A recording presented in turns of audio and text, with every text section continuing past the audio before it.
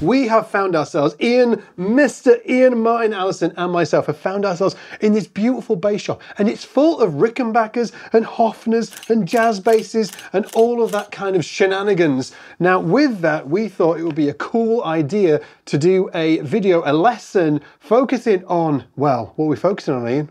Paul McCartney's amazing bass lines. Because we think that Paul McCartney is one of the most underrated bass players ever. Now, before we showcase these bass lines, which are incredible, by the way, just a quick note to say, Ian, frankly, is in love with this bass. Oh, it's unreal. This has captivated the room. Jim's in love with it behind the camera. I'm in love with it. Yeah. This is a late 60s Rickenbacker 4005. And we know that Paul McCartney didn't play a Rickenbacker 4005, but it has this beautiful vintage toaster pickup slammed right up against the neck. It's got this really lovely warm sound with a pick.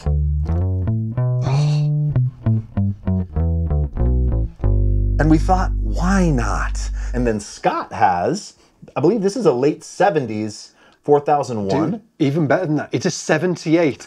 Year of our birth! 78 Rickenbacker 4001, right? Yeah. Which McCartney did play one of these, right? He did. Yeah, he played one of these. And then we've also got sitting down here, we've got this beautiful Hofner, which is just incredible, obviously. It's actually, is this a reissue? It's a replica, right? I think that's right. I think it is, yes. Yeah.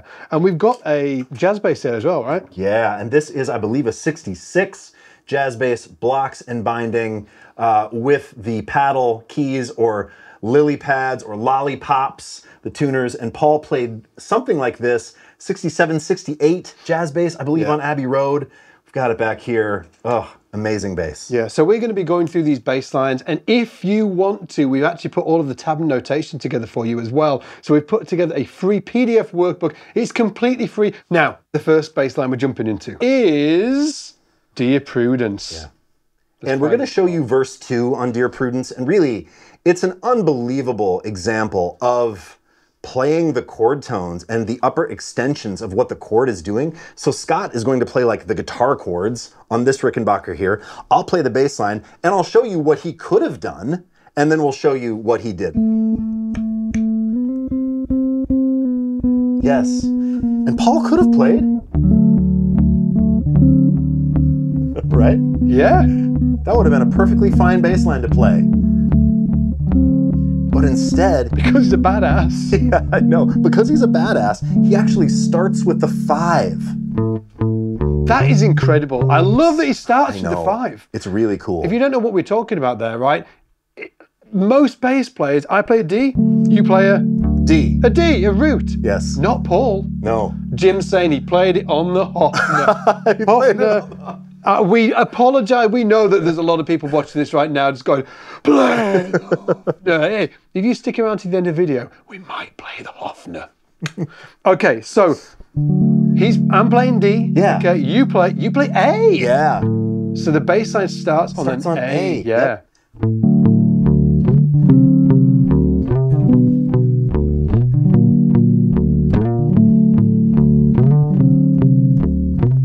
Also, Paul puts this cool space in between it.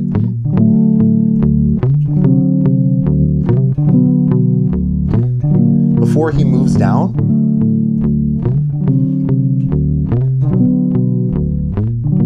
What do you mean by that space? Show me. So instead of this, when I play this, I want to play.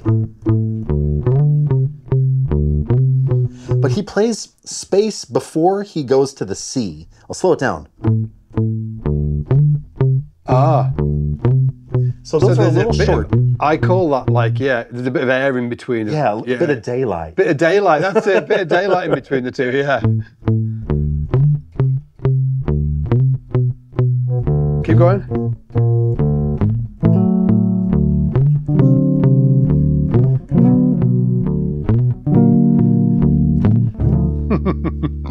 Right, let's get on to the next one. So the next one is Day Tripper, dudes. Oh. Day Tripper. Here we go.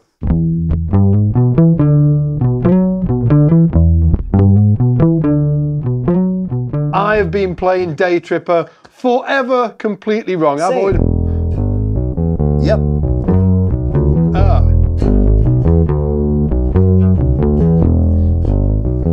John Lennon had the initial idea, writes Jim. Cheers, Jim. John Lennon. Oh, for some reason I thought it was George.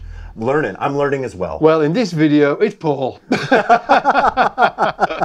So yeah, I mean, Scott and I both played this here, and what an amazing riff, right? Killer. God damn, that bass sounds insane.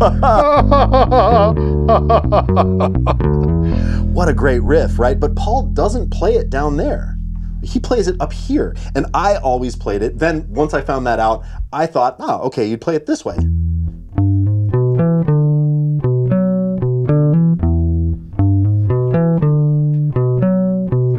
But I saw a video of Paul playing this live, and he actually gets that third thing happening there. So what a great device. This is such a cool blues device where you're playing an E, you're playing the flat third, and then the major third. Right? And even just getting that.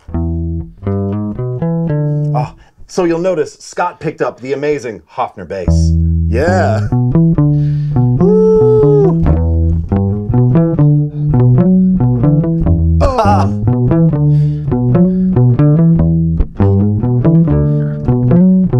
Okay, next up we've got something. This is maybe his best bass. For me, it might be the best. It's unbelievable, yeah. This bass line. It's so beautiful, and I believe, Jim can fact check this, but I'm gonna say this is George Harrison. George Harrison wrote this tune. Now, I don't know if he wrote the bass line, but I believe this is a George tune. Bass change? Yeah. Okay, Ian, do you want to play this bass line? Sure, yeah, and you switch back to this bass because it was a little dicey on the Hofner up high, right? Because you're playing the chords. It's muddy, so Scott's right, gonna yeah. accompany me on the chords. It was so cool. So yeah, let's try this. I mean, even just without the vocal, just as a duet, the chords and the bass line are so lovely together. Let's try it. 1, 2, 3.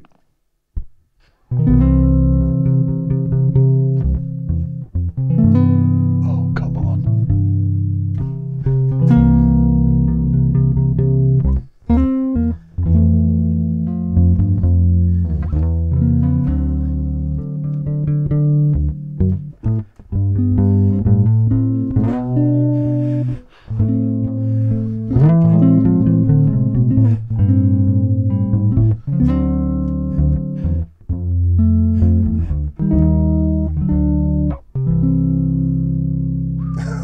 That's so cool, isn't it? It's so cool. And again, grab that PDF if you haven't, but let's, we will break it down for you here. But what for you are the sort of the key parts? Let's play it through, yeah. And then you can sort of we can talk about what's happening. So it starts off C major, right? Yes. And there's almost this beautiful phrase where he plays that octave, but he's not playing,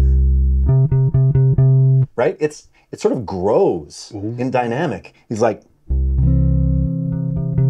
Yeah, right? Yeah. And then walking up to the 5 chord. This is so cool because normally you would go boom because the chords are just like C major. Yep. And then C major 7. Yeah. But Paul doesn't. Paul plays the G. Paul plays the 5. So it's a C over G. Yeah. Right? Like a C major 7 over G, because Paul's playing that G in the root. And how cool is that? The bass player decides what the chord is, really. Yeah. I mean, it's amazing, right? Because you're playing a C major 7. We have ultimate power. Yes, we do. And I'm sorry, I'm thinking about Palpatine. What was it? Unlimited power. It's like his face is turned into a chicken. Okay, so we got to start off. Then we got the C major. Yeah. Zoom in. And then he anticipates the C again in this moment, right? So we have little wiggle, then a full walk up to the F major, walks it down, then a triad. Oh, okay, this bit's cool, man. Yes. This is where it gets seriously cool. So I'm playing A minor. Oh, What is it? What is it? What is on. it? What is it? Tell me what it is. It's A minor. And then I play an A minor major 7, which sounds like this. Come on. Like, and what are you playing there? And I'm just running down the A minor scale. So he's playing an A, yes, up to the 5, then flat 6. Yeah. Okay, so he's actually staying away from the 7 then. He's going like 5, flat 6, 5, 11, 3, minor 3, Yes. while I'm playing this. And then, Oh, and that is so you on beautiful. there? So I'm playing a G there. oh, a G, and I'm playing an A minor. So you're playing the. Whoa, that's cool. Yeah. Should we do all that again? 2 Yes, yes. and 3, 4.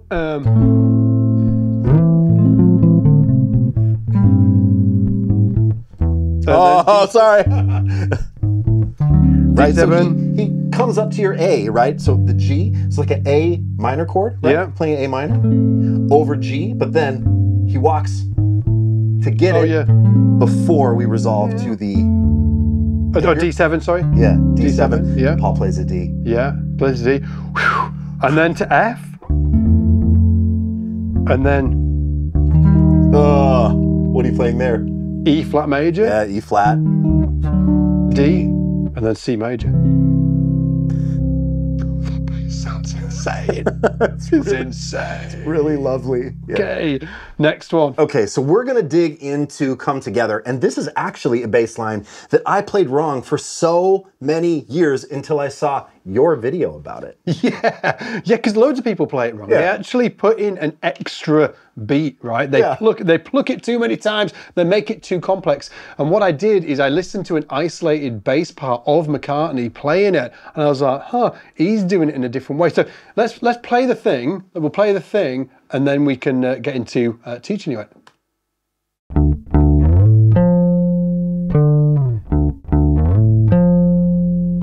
Show me the bass line. Show me the bass. I'm ready. I've got my pick. Did you play it with a pick? I mean, I think so. It's pretty punchy on the isolated that we were checking out, and I believe it is with a pick. And you know this line, you've probably heard it a million times. And I never knew the brilliance of it until actually you broke it down. Yeah. Yeah. Should we show them what everybody does wrong? Yeah, I mean, and it's a small thing, but I love it. I love it because the devil's in the details. The devil is in the details, dudes. Right? So like if you play, that's how I used to play it. It's Articulating the slide. Yeah. Playing that picked note up to the slide. But Paul plays this. There's no. So he only picks it twice. Boom, boom. And probably he played third finger. Boom, boom, slide. Yeah. Right, okay, next one. Final one, number 5. Number 5 is Taxman. Bit of fun.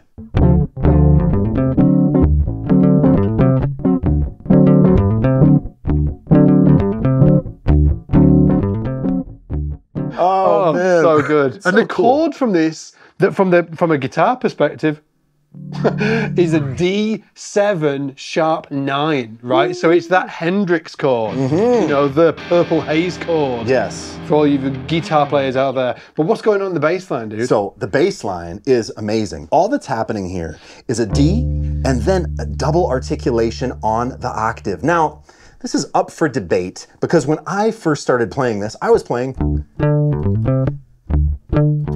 but I heard an isolated, and Paul is playing a double articulation fast on that upper D. Whoa.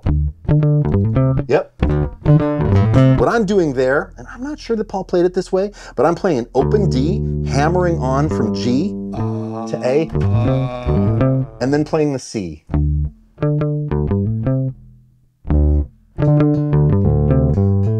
Yeah. Exactly. So That's right. Sorry. That's right.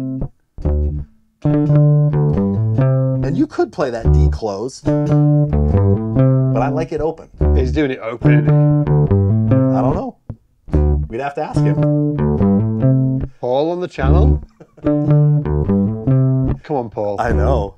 Move it down to C. Same thing.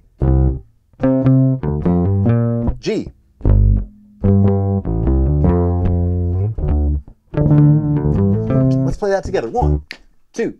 Oh, 1, 2, 3.